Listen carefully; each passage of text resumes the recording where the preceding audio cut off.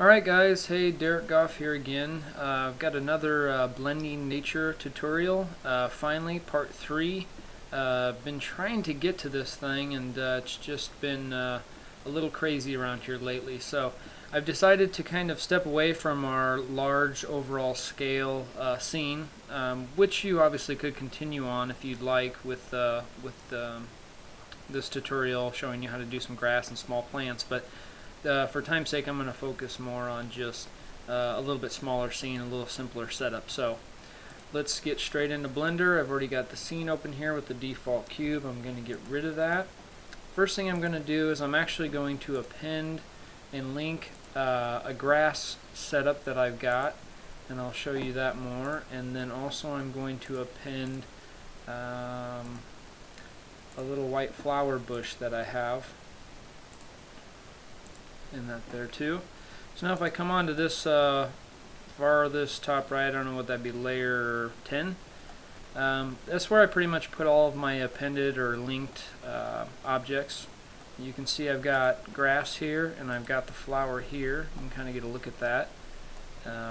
Use that with the sapling add-on, and then I just created leaves and used a particle system to put the leaves on. So, but right now I have it all as one mesh. And same with the grass here. These are all just mesh objects. I'll turn on texture. So you can kind of see the texture I've got on there. It's just real simple. I kind of did a little photoshopping, but it's got kind of a lighter tip on it, a darker base, and then I've got kind of the, I don't know what you call those, veins in a grass leaf. Anyway, you know, looking at this from different angles, you can see how much variation or rotation I have. They're all at their 0, point here, or their reference point is at the base of them. And then from the top view, what I did find though recently is I had these too straight, and I ended up with something that looked kind of like daggers. So to make the grass look a little softer, I actually made way more effort towards really curving the grass, and I think that made it look way softer. But you can see here I've got 1, 2, 3, 4, 5, 6, 7, 8, 9, 10, 11, 12, 13, 14, 15 base meshes, wow, that I'm going to be using as a group in my particle system. So with all that said, just save time, I'm not going to model all that here obviously, but that you would have to model. I strongly suggest creating some type of a database, which I have. I've got a model library, and in here I've got all of these items here are all set up to be appended or linked to as group objects. And I've also basically packed the external data, so the textures and everything are packed into them, so when I go between home or office or whatever, I can still use them and not need to have the textures. Anyway, a lot of talk there. Let's get straight to it. So we do a mesh. I'm going to do a plane. I'm also going to come into front view here. I'm going to hit Control Alt 0. That's going to bring my camera in. Bring this up here. Actually, let's just leave that where that is. Let's scale this. Key here is what the camera can't see, we don't need. So I'm going to scale it up a little bit so that these points here are outside, and then I'm going to scale up my back like this. Go into top view. Looks kind of small to me, so I'm going to make it a little bit bigger.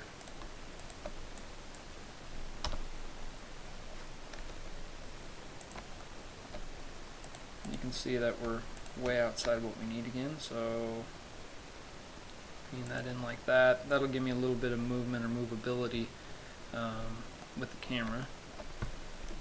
Throw in a few loops here. And I'm just going to subdivide it. Whoa.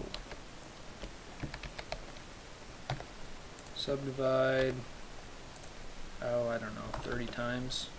Does that look like too much? How about 15 times? That should be plenty.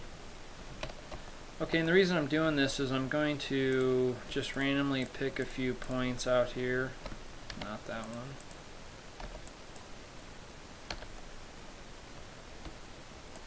kind of create a little bit of a ridge. I'm going to turn on my proportional editing, G, Z, scale it up a little bit, something like that, and just randomly going to drag these down. So what I'm going for is kind of an endless edge. See, that's still kind of visible. Okay, and maybe grab a few more in here. That's a little better. Okay, I think that'll work. Set it to smooth. Okay, so now we've got our ground. Let's go ahead and throw a quick material on here. Let's call it ground. And I'm going to set the color to, some people set it to black. I actually like to set it to a similar but a darker shade of the same color, a little bit less saturated, of the grass. I think this hides even better than just black, but that's just me. Something like that. I don't want any specularity on it. I'm going to change this to the Arenair, which is M5, just to rough it up a little bit. And I think that's it. Okay, let's go ahead and go into here. Let's just turn on ambient and environmental. Do sky color. I'm going to make this 0.4, and I'm going to change this to 0.5. Okay, continuing on. So we've got our ground texture set up here. What else? Lighting. Okay, so let's change the light to sun. I'm going to set it to 3. I'm going to give it a little bit of yellow here, just something like that. Turn sky on. Classics a little bit pink. Or sorry, well, that looks better. To shrink up that, something like that. That's fine.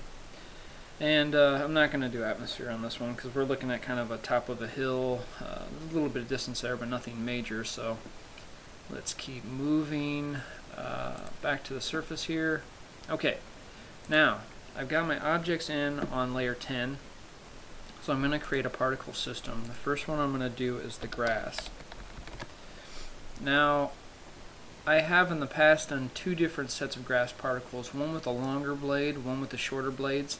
For this tutorial I'm just going to do the one, but basically you would just create another system, call it grass tall, and you would use different weight painting, which I'm going to get to in just a second. We're going to go hair, advanced. For now, let's just change this to 100 so it's easy to see what's going on. Change the well, let's not even mess with the size yet. Let's just go straight down and go to group, pick the grass. Okay, so right off the bat you see we've got grass. I'm going to also change this to pick random because that'll help. Don't pick either global rotation. We've got it already set up to be what we want it to be as far as orientation to the surface. It's obviously way too big, so let's go 0.05. See, yeah, it looks like that's going to be pretty good. I might increase this to maybe like 500 so we can kind of see at least what's going on. You can kind of see it's fallen in rows, and we don't like that, so I'm going to do random distribution. I like that a lot better. You can also get rid of like even distribution. You can play around with random, no random. You know, it's just to your taste. Okay, and the other thing I usually play with is the phase and the amount of random. To me, this is basically, I don't know how this is really set up, but when you change this to full randomized rotation, it doesn't do anything. If you play with the phase and with the random rotation phase, you can see that the blades rotate separately from each other. They're not all rotating the same. So I play with that a little bit, and I usually like that. We're going to do some children interpolated. And this is another thing where to get some variation in height, I usually play around with this, and I'll change this to like maybe 0.4. As far as I can tell, this is the number of child particles that are affected by changing the length to like something like 0.7. So now you can just see real quick already on our ridgeline here we've got some nice variation, and that looks a lot better.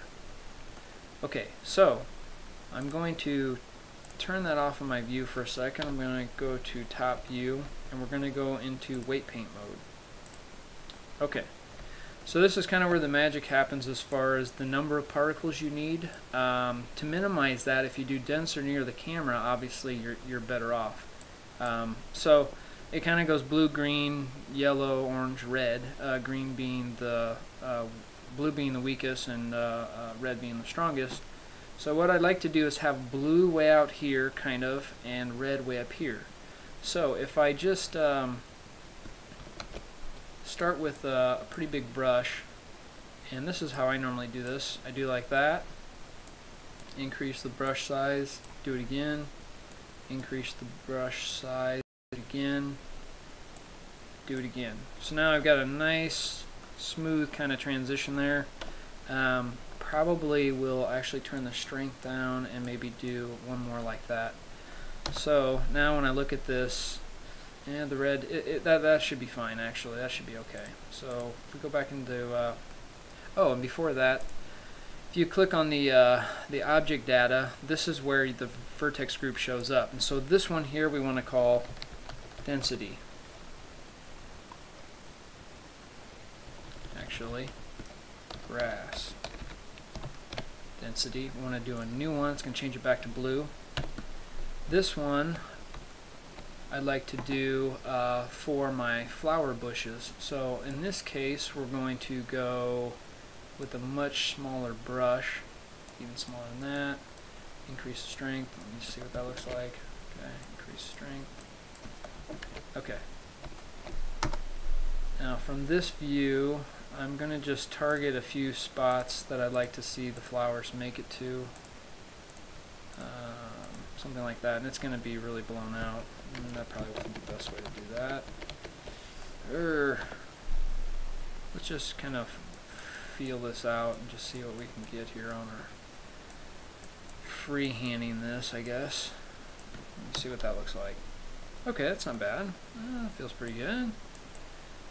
Not too shabby. Alright. So again, like this. A little bit more here. Flowers, at least in this area of the world, tend to grow kind of in clumps because they migrate naturally unless they're planted. So not too much variation in the plants themselves, but just kind of in groups. So that's what we're going to do. I'm going to call this one flower group. Okay. Now we go back into object mode, and we can turn back on our grass for now, and then go back into particle settings. And this is a cool part. This is where I select density and I go grass density. Now you can kind of just see, I know it's a little bit hard to see, but you can kind of see it's thinner out here and obviously more dense up front. Oh, and this happens sometimes too, not a big deal.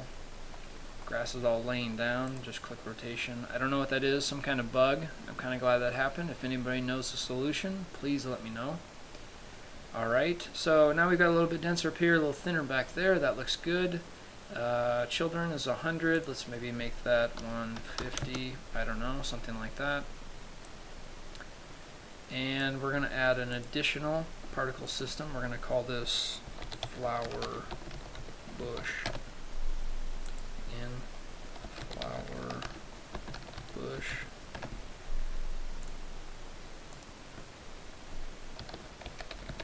Just fixing a few things here. Let's go back to this. Okay, we want to do hair again. It's going to get crazy like that. Let's change this to 100 and go advanced.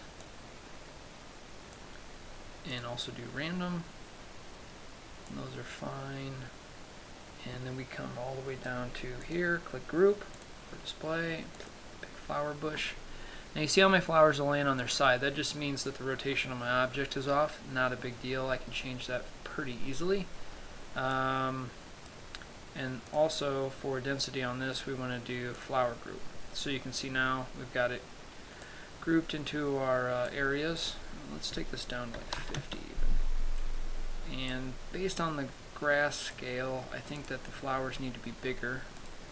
So let's go 0.08. It's going to need to be bigger than that. let's do 0.12.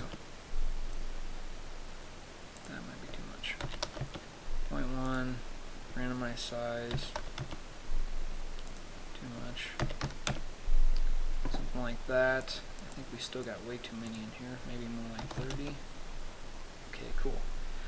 Alright, so to get that rotated the way we need, we select the object. I'm going to go into side view, tab, and R, turn off proportional editing, R90. Okay, now you can see the reference point is right there, so we need to reline this back up with the base to make it work right. So just, oops, something close is fine. Top view, off there again. Okay. Now if we just go back in the first layer, all of a sudden there we go. And based on my surface and stuff here, these look way too big, and I think maybe the grass is even too big. So this is kind of the part of the deal where you just got to play around. These should be more like 0.07, maybe even smaller, 0.04. And the grass needs to be smaller.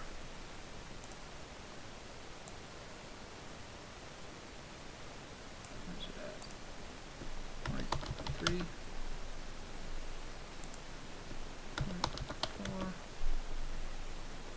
Okay.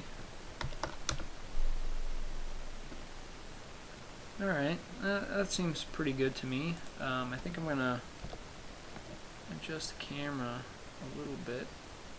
Just bring it down here some. And what else? Of course you can drop in a sky background and whatnot. I'm going to leave that up to you guys. That's pretty easy stuff to do.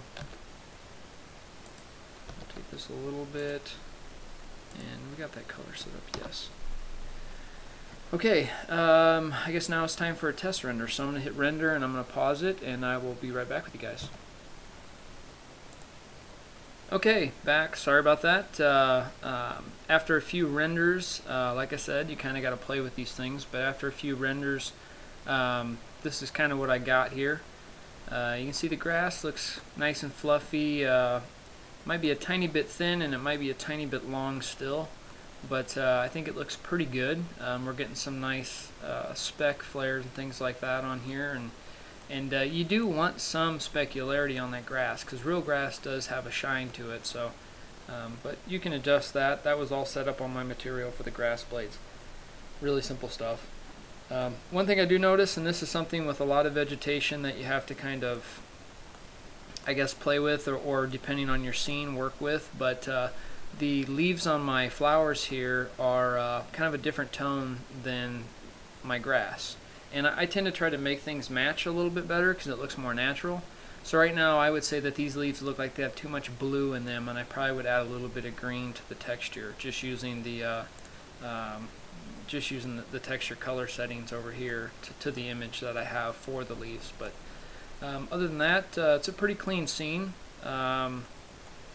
Nothing spectacular, but I mean, like I said, the real magic comes with the weight painting, and the different things you can do with weight painting is pretty impressive. For variation in the plant height here, we could have done a weight painted kind of a vertex group for height as well as density. So that's something I do a lot of times too, also depending on the scene. But for grass, you can do some really good variation in heights and get some real unevenness. But I think for this scene we're looking at kind of just a big grass field, and I don't know, looks pretty good. Like I said, it's simple, but I guess effective at getting the point across. So I hope that you guys got something out of this. You know, learned a little something about instancing. You know, this is one of my favorite things Blender's really evolved at because it gives you so much possibility. For example, this scene right here is, what is that? 3.6 million faces, and it rendered in 2 minutes. So to me, that's pretty impressive, and that's also at 1920 by 1080 with set on 11 for anti-aliasing, and I've got ambient occlusion and all that stuff on. So A few other things you could do. You could play with the sun and give some soft shadows, but regardless, I think that's still pretty impressive. If you did do alpha mapping on the leaves of the plants, what I find happens is you get issues with depth of field, and you also have problems with mist or fog, and it also takes a long time to render. I don't know why. It's because you have to set everything to receive transparent shadows, and that just seems to just push the render times out the roof. So again, 3 minutes, not too bad for 3.5 million faces. There might be a few things we could do to optimize a little bit better. The grass might be a little bit more detailed than necessary, but yeah. So with that, I hope this was beneficial again, and please comment or ask any questions you might have, and we'll continue from here with probably rocks, debris, things like that, to kind of fill a scene in. So now that we've got some of our plants and maybe even some trees too, I have kind of a method I do for trees that's been working really well for me. So happy blending, guys, and see you later.